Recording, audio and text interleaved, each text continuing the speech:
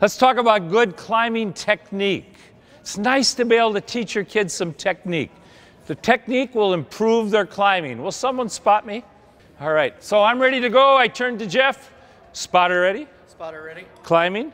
Climb on. So Jeff's ready to go. He spots me. I'm climbing along here. Good climbers keep their hips in. If your hips are out, you're using your arms too much. You're hanging on your arms. If your hips are in, your weight is over your toes, you use your legs more. This is primarily a leg sport. If you're an arm climber, you're not going to do as well. Women, I've taught 3,500 people to climb now, and women learn it faster than men because they more naturally climb with their legs. We think we have these and we can use these to climb. It doesn't work. You'll run out of gas.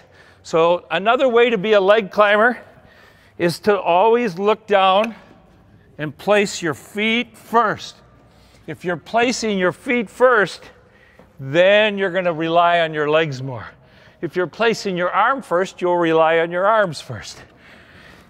You can climb sideways, like I was doing there, or you can face the wall, whatever you like. Either one works. I kind of prefer sideways. I climb that way. Let kids do it either way. It's really good for kids to cross legs and cross arms. That's all good stuff in climbing.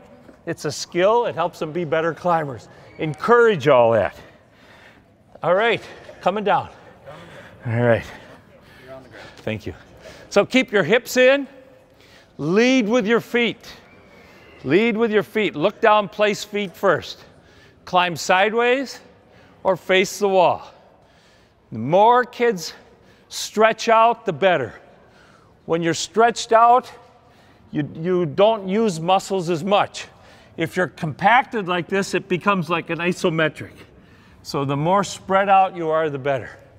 That'll keep you, save your energy.